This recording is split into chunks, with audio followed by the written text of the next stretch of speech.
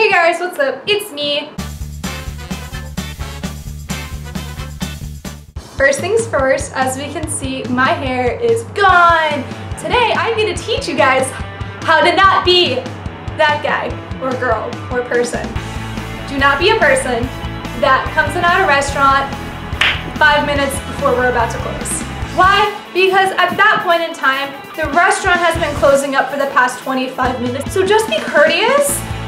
Don't be like a one-upper, okay? Just don't do it. If we're in a group conversation and we're all trying to like enjoy our time and someone's like, oh my god, you know, I did this weekend, it was really cool.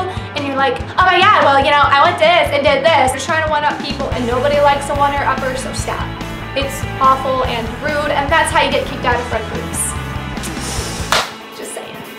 Please, if you bring somebody with you to an event, make an effort to introduce people to your other friend group so they don't feel awkward and standing around. If somebody gets excited about something they're talking about, don't tell them to shut up or that you don't care, because that will cause them to shut down immediately, and then the next time they try to talk about something that they enjoy, they're gonna do nothing but apologize and think that they're being irritating and obnoxious. Don't shut people down if they're talking about something they like.